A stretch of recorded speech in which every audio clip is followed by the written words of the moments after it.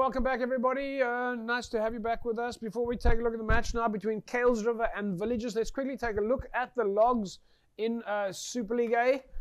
Currently sitting at the top of the log is Hamilton's unbeaten.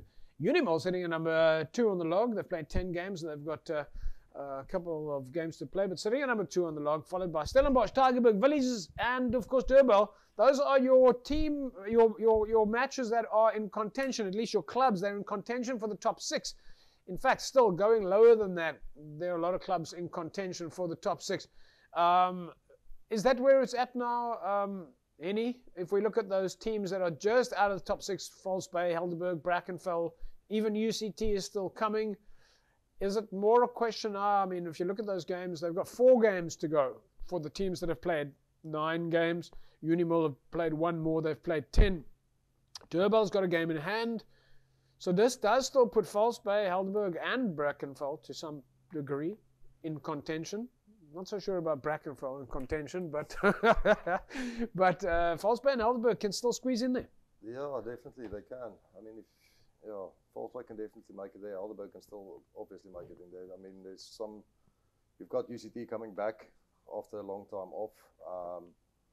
That still has a lot of rugby to play when they come back. Yeah. Then if you get key losses on top. Your top 6 take some key losses, and from 7 to 9, you can say take some good wins. They can still be in contention for that 6 spot. Rob, let's talk to me a little bit about the bottom of the log. Kales River at the moment sitting at 13. SK Warmers, CPUT. NTK will be happy that they're in a position that they have got a bit of a buffer. A little bit of a buffer, and considering, as you said earlier, on the last 8 years, these guys have been in the promotion relegation space constantly. But I think that's where they'll be thinking now, is just keep the momentum going. That's obviously tough. I mean, there's, let's say, five games left over for most of the clubs. But you have SK and CPUT, it's currently right at the bottom, but they've only played 6 games. Yeah. They're not halfway into their tournament, so they probably still have a chance. A club like Kales River, NTK, even St. George's, they cannot go sit back and say, look, we're safe. Yeah. We're going into the part of the season where a penalty kick, a win, has to be enough. Yeah. But a bonus point is the one that just keeps you creeping up on that ladder. If you look at that middle part, there's 16 points between the guys currently lying 12 and the guy lying 3rd. It's only 16 points. Yeah. Yes, you've only got 5 games left. But like Henny said, any of that top 6 guys, they take an unexpected knock. Someone opens the door for someone else. All right. Well, we are looking at the bottom of the log there, but let's go. Kales River Villagers first off.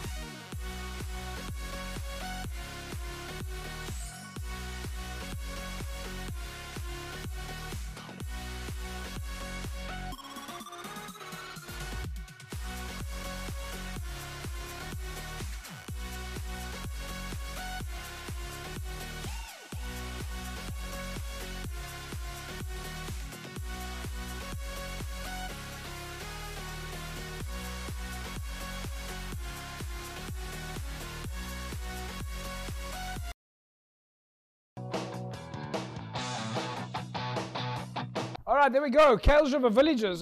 Final result then, Villagers 41, win 13 over Kales River. Henny, your thoughts on this one? That's what Villagers, Yeah. I mean, you said it before, the game opened up. Yeah, definitely. I think, well, as Rob said earlier, Kelsey's got the forwards. They definitely got the forwards. But I think when it comes to depth and with firepower at the backs, I think Villagers got the edge there, and I think I just split open up wide. So, yeah. Well, I suppose, you also you were talking a lot about the spirit of players, the spirit of clubs, and so on. Villagers will be happy with how things are going there. If the results are going in their direction, it does help with the motivation. If we look at where Villagers were 5 years ago, 7 years ago, they must be in a very positive space now. no, definitely. I mean, they've got the players, so the club is ongoing. I mean, being the second oldest club in the country, it's good to see the club performing well. Are they the second oldest club, Rob? Yeah, Definitely. 1 year under us, yeah. You know, there's a bit of a debate about that between. You can ask Dave Kagan. Yeah, I guarantee you it'll come down to Emmys being the oldest. Well, don't worry. I've got the full archive of Hamilton's on file. All the old photographs going back, way, way, way back, where there's only one field and a little a bucket for people to sit on. Yep. All right, folks, we're still going to look at the match between Intercape and Hamilton's. We'll take a look at the first half and the second half, but when we come back from the break, we'll give you some of the other results from the leagues and make sure that you stay tuned. We're also going to take a look at some of the barometers, which is, of course, exciting every week. We'll see you after the break. Don't go away.